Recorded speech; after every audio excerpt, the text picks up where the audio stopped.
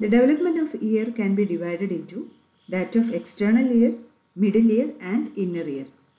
Ear is developing from all the three germinal layers, that is from ectoderm, endoderm and mesoderm. And each anatomical division has got a distinct origin and unique developmental process. So the inner ear is first of the three anatomical parts of the ear to form, and starting from third week of embryo, thickening of the ectoderm called otic placode is formed. We saw that in the development of face, lens placode in relation with developing eye, nasal placode for future nose, and like this otic placode for developing ear. All are ectodermal proliferations. So as already told, the inner ear is first of the three anatomical parts of ear to form. And then this otic placode or the otic disc appear dorsolateral to the hindbrain. And this otic placode invaginates into the mesenchyme, that is, it invaginates into the mesoderm, forming the otic pit. And the side of this otic pit fold together and fuse so that a hollow structure is formed, which is called the otic vesicle. Okay, so otic placode, then the otic pit, and then the otic vesicle.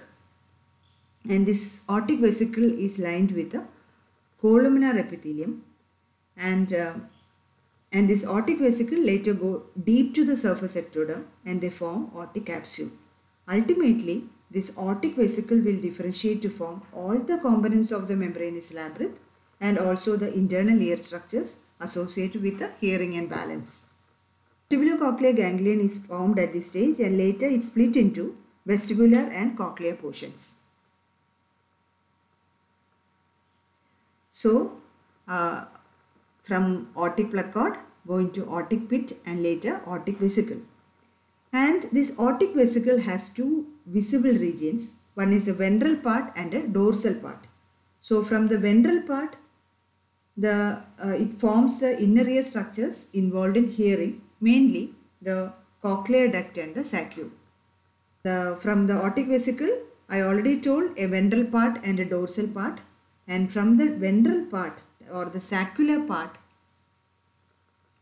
or the cochleosaccular part, the inner ear structures involved in hearing are formed. That is the cochlear duct and the saccule. And from the dorsal utricular part, that forms the vestibular system, that is a utricle, semicircular canal and the endolymphatic saccule. That is, this otic vesicle elongates within the first 4 weeks to form a tube-like structure which is called the endolymphatic appendage. Soon after, a groove-like indentation forms and demarcates a tubular diverticulum on the medial side of the endolymphatic appendage. And this diverticulum differentiates into endolymphatic duct and the sac, which continues to grow until around the age of 4. The otic vesicle is filled with endolymph with surrounding mesenchyme that hollows out to create spaces filled with perilymph. Okay. So, from the ventral saccular component, the tubular cochlear duct, by 6th week, this cochlear duct is formed, and this cochlear duct grow and it spirals 2.5 times, forming the membranous cochlea. And the saccule connect to the utricle via a duct called ductus reunions. Okay, so it has got a saccular portion and a utricular portion, and also endolymphatic sac and the endolymphatic duct. There is also utricular saccular duct and the ductus reunions. Okay.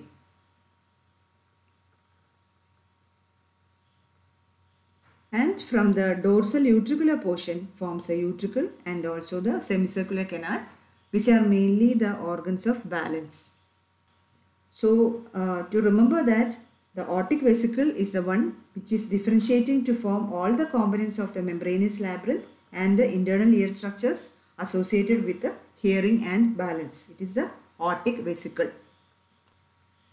The mesoderm surrounding the otic vesicle form cartilaginous otic capsule, and this cartilaginous otic capsule which get ossified by around 23rd week of embryonic life to form the bony labyrinth.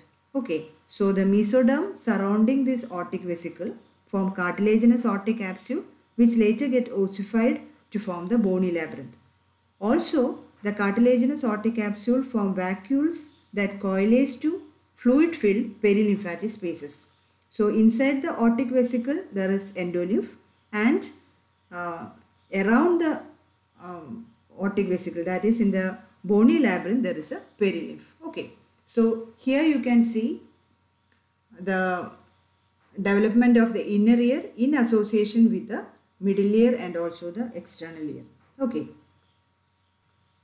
Now development of the middle ear.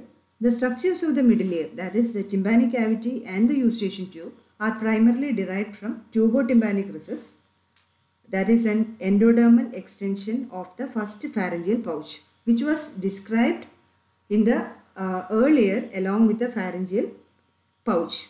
So around 5th week of development, this tubotympanic sulcus extend laterally to approach the floor of first pharyngeal cleft. That is, from the first pharyngeal cleft develops the external auditory canal, and in relation to that, inside, that's a pharyngeal pouch from which develop the middle ear, that is the tympanic cavity and also the eustachian tube. Okay, and in between this it remains separated by mesoderm. So that is why that is the place of the tympanic membrane, and the tympanic membrane is a trilaminar layer. So from the distal portion of the tubotympanic sulcus develop the tympanic cavity. Anatomically, that is a tympanic cavity divides into an upper atic and a lower atrial chambers, and gradually it surrounds the ossicle and their attachments and also the chordae tympani. Eustachian tube is formed from the proximal portion of the tubotympanic sulcus, and the eustachian tube show most growth during the week of 16 to 28 week, and the middle ear ossicle initially form around 6th week of development. Malleus and incus from the Meckel's cartilage of the first pharyngeal arch, and stapes has got dual origin, that is, a stapes superstructure is from the Richter's cartilage of the second arch, and the foot plate is developing from the neural crest cells, that is a autocyst. Okay, and the development of the external ear, that is from pinna and also the external auditory canal. The pinna is developing from the mesoderm of the first and second arches proliferate at the end of 4th week of development as 6 prominences or auricular hillock, and they form around the external auditory canal and eventually fuse to form pinna. So 3 from first arch, and then 4, 5 and 6 is from the second arch. So 1, 2 and 3 arches form tragus, helix and symba concha, and the 4, 5 and 6 form concha, antihelix and the antitragus. So, and the external auditory canal is developing from the dorsal portion of the first pharyngeal groove, that is the ectodermal invagination between the first and second pharyngeal arches. Ectodermal invagination forming the external auditory canal, and this extends towards the developing middle ear structures. By 18th week, external auditory canal is completely patent and it expands to produce the typical morphology. Okay, so this is the development of inner ear, then the middle ear structures and the external auditory canal and also the pinna. Okay, so all the 3 are developing from distinct germ layers. As you can see in this, that is the pinna is developing from mesoderm as 6 hillocks fusing. Then the external auditory canal is basically ectodermal in origin, and the tympanic membrane is from all the 3 germinal layers